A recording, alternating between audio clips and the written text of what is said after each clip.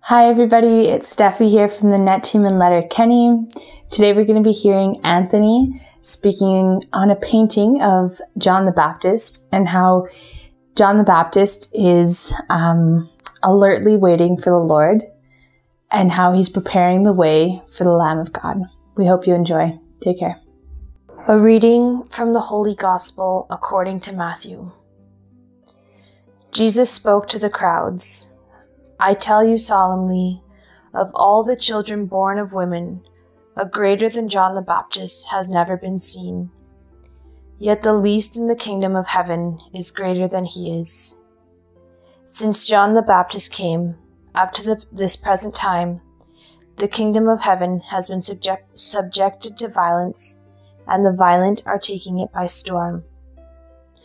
Because it was towards John that all the prophecies of the prophets and the law were leading, and he, if you will believe me, is the Elijah who was to return. If anyone who has ears to hear, let him listen. The Gospel of the Lord. We've just heard Jesus speak about his cousin John the Baptist. I came across this painting by Geert-Ken Tant Sint-Jans, and it's a painting of John the Baptist.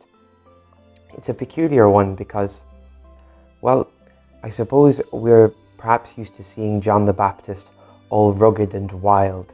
Indeed, this one depicts John the Baptist out in the wilderness, but it's interesting that in some ways it doesn't seem like a desert, or it doesn't seem like maybe perhaps anywhere that you might find in Israel and in that part of the world. But nonetheless, there's value to it. Why is that?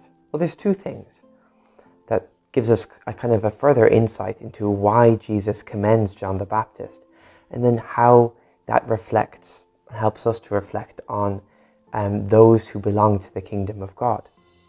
The first being that in this painting we see John the Baptist sitting down, and it looks like he's resting his head. However, if we look a little bit closer, we actually see that he's wide awake. So we have this kind of contrast of resting and being wide awake.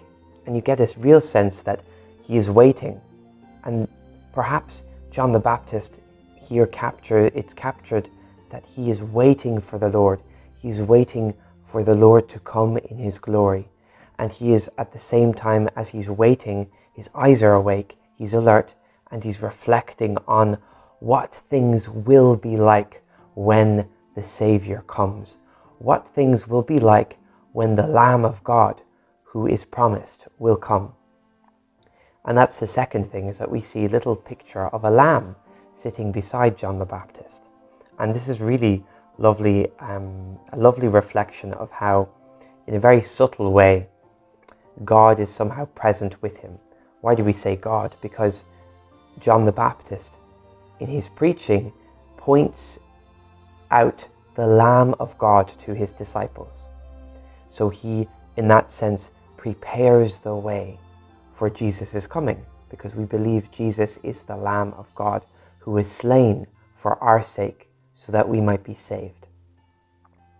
But the littleness of the Lamb is striking, and though the greatest prophet, there actually has been no greater prophet than John the Baptist, and yet here we see a little lamb reflecting the littleness of the ones who belong to the kingdom of God.